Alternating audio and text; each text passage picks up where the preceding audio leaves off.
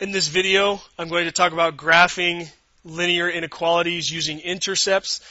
This is a little bit different than my previous video where we graphed linear inequalities using we use slope-intercept form. In this case, if you look at our equation here, one of our examples, okay, on the left side we have the x's and y's. This is the standard form of a linear equation. We got the x's and y's on this side, and we got the numbers on this other side. So this is what we call standard form of an equation. Okay, so I want to graph each one of these inequalities. Now, what we have to do first is we have to find the intercepts, the x-intercept, so where the line is going to intercept on the x-axis, and we want to find the y-intercept, which is where the line is going to intercept the y-axis. Okay, so we got to find those two things first. Okay, so I'm going to very quickly do those. If you don't know how to find the intercepts of an equation, I do have a previous video. It's called Graphing Lines Using Intercepts. I would search for that, look for that, if you don't know how to graph using intercepts, okay, because I'm going to very quickly go through that. All right, so what I'm going to do is I'm going to treat this like an equal sign. I'm going to treat this like an equal sign. And first thing I'm going to do is I'm going to find the x-intercept. We'll find the x-intercept first. To do that, I need to plug in 0 for y. So this is 3x plus 4 times 0 equals 8. Notice, again, I'm treating that just like an equal sign. 3x is equal to 8. X is equal to 8 thirds. X is equal to 2 and 2 thirds. We're making a mixed number so we understand a little bit better. Okay, so my x-intercept is right here at 2 and 2 thirds, right there. Okay, now be as close as you can with this point. It's 2 thirds of the way to 3, so that's about 2 thirds. Be as accurate as you can with those points. Sometimes that's kind of hard to see. Okay, second thing, I want to find the y-intercept. So in this case, I'm going to actually make the x is 0. So this is 3 times 0 plus 4y equals 8. Again, using equals right here. All right, so this is 4y equals 8. Divide by 4, so y is equal to 2. This one's a little bit easier, no fractions here, but y is equal to 2. That makes my y-intercept right there. Okay, so now I have found the intercepts, and now what I'm going to do is I'm going to draw my boundary line. In this case, my boundary line is going to be a solid line. In my previous video, when we talked about graphing in slope-intercept form, graphing inequalities in slope-intercept form, I explained why it's a solid or a dashed line. If you want to rewatch that, you can. Okay, so I have a solid boundary this time. Now I need to decide, do I shade up or do I shade down? Where is my solution going to be? Now this one's a little tough, a little different. On the previous one, I just did a kind of a logical explanation of looking at the equation, saying it to yourself, and figure out, okay, do I need to shade up or shade down? In this case, we can't do that.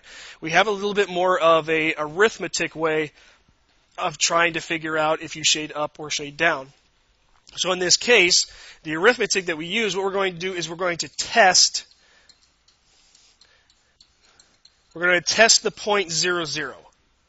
Okay, now notice that in this boundary we have, okay, here's one boundary, here's one shaded portion up here, and then we have a shaded portion down here. Notice where 0, 0 is at. 0, 0 is down here. What we're going to do is we're going to use a point and we're going to test to see if it works. If it works, then that is the region that we shade. If it does not work, then that's the region that we do not shade, and then we would choose the other one. Okay, so let's test this point, plug it in, see what happens. Okay, so here's my equation. I'm going to plug it in. 3 times 0 plus 4 times 0. Both x and y are 0 in this case. Is that going to be a little question mark there? Is that going to be less than or equal to 8? Okay, now the reason that we choose 0 is because it's very easy to work with. You plug it in, you multiply, everything goes away, everything goes to 0. Okay, is 0 going to be less than or equal to 8? Yes, this is true. Okay, we plugged in 0, 0. Yes, it is true. 0 is less than or equal to 8, so it is true. That means this point, 0, 0, that point is in the solution area, which means that this has to be the solution area. So this is the part that gets shaded in. Okay, that is the part that gets shaded in. Let me redo that shading real quick. I want to make sure and get every part that I can. Get as close to the line as you can. Okay. There we go. Notice a little bit of the first quadrant here, almost all of the second quadrant, all of the third quadrant, and most of the fourth here. Okay, we want to try to get everything that we can. This 0, 0 point, that tells us, we test it, and that told us that 0, 0 was part of the solution set, and so that we should shade there. Okay, that's how you determine where you're going to shade. Okay. All right, now for the second example over here. Give me a moment. I need just actually, you know what? Let's move this over here, since I'm not going to need that over there anymore. Give myself a little bit more room to work with. Okay, so now this second example over here, 5x minus 2y is greater than negative 4. So I'm going to do the same thing. I'm going to go through the same process. What I'm going to do is I'm going to find out what the intercepts are. I'm going to plot them. I'm going to draw my boundary. In this case, my boundary is dotted. And then I'm going to test the point 0, 0 to see if that is the point, if that's in the solution set or not.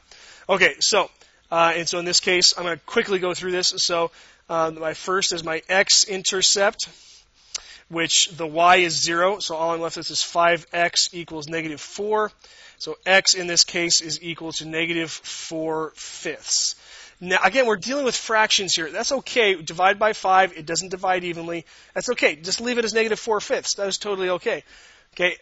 X-intercept of negative 4/5. That's over here. That's not quite bigger than 1, but it's right about there. Okay. Put a big dot right there. That's where negative 4/5 is at. All right. Now, for the other intercept, now we have the y-intercept. We have the y-intercept. Now I want to make the x 0. Okay, so that leaves me with negative 2y equals negative 4. Divide by negative 2, that gives me 2.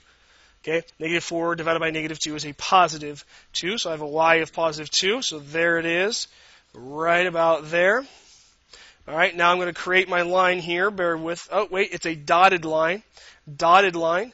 So dotted line here, and just kind of keep going. Make sure it's obvious that's going to be dotted. There we go. There's my dotted boundary. Okay, now I'm going to test the point 0, 0. Okay, so I'm either going to shade up, which is this region here, or I'm going to shade down, which is this region here.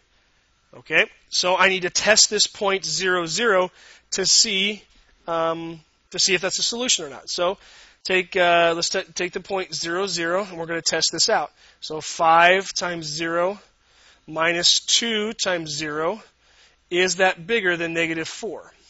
Let's see. 0 and just make 0. 0 is lovely to work with, but is 0 bigger than negative 4? Yes, it is. 0 is bigger than negative 4. So that actually tells us that 0, 0 is in the solution set. So once again, this here, all of this, that boundary, okay, that area, on the bottom side of this boundary, here, okay, all of this area, those points are solutions to my inequality. Alrighty, that is